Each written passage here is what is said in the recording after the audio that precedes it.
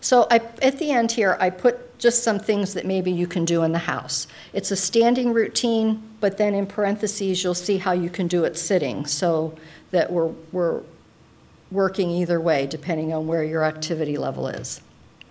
Balance is a big thing for a lot of us. It seems to get worse as we get older. It's affected by cancer treatment a lot of times because of the drugs they use.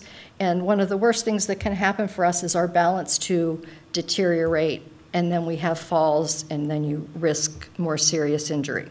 So doing something like a tandem stand, and that simply means standing with your heel next in front of your toe like you're walking on a tightrope, standing in that position, and then you can multitask. You can do some elbow curls or elbow presses, because we all want to work on that part of our arm, and you can do that with or without weights. So then you're doing some arm activity and you're working on your balance at the same time. You can sit and still do the arm activities, the curls or the presses, with or without weights, and get some benefit that way. Mini squats are a great way to get some strength in the legs. You can work on your core posture when you're doing that. You can do a mini squat against the wall. You can use a therapy ball behind your back and do a squat. You can hold onto a chair if that's a better way for you to do it. If you prefer to stay seated, you can do little mini sit-to-stand exercises from a chair. And if you need the arms on the chair to help you, that would be a safer way to do that. But that's going to work the muscles that help us climb stairs, get in and out of the bathtub, get on and off the commode. One leg standing is a great balance exercise, and if you do it with your back to the corner, if you lose your balance a little bit, you're going to catch yourself on the wall. So it's a safer way to do that.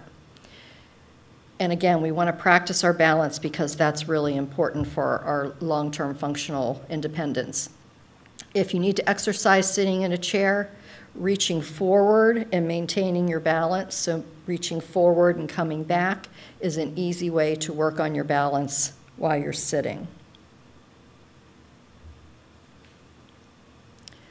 Sidestepping or lunges, it can be a nice aerobic exercise. It's a flexibility exercise. The deeper you lunge, the more difficult it is. You can put on some music and do it for a whole song. And you can sit in a chair and sidestep to each side if that's a safer way for you to exercise. And then one of the things we want to always think about is nice deep breathing. We tend to be a very hunched over posture kind of people. The way the chairs are made, the way we sit at computers, we tend to be very rounded.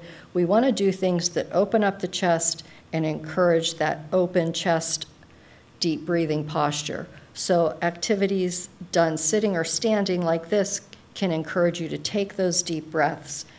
It works on your trunk or your chest wall mobility, and then you're getting some range of motion as well. So I'm all about trying to get a couple things done at one time, and if you combine some things, you'll have multiple benefit.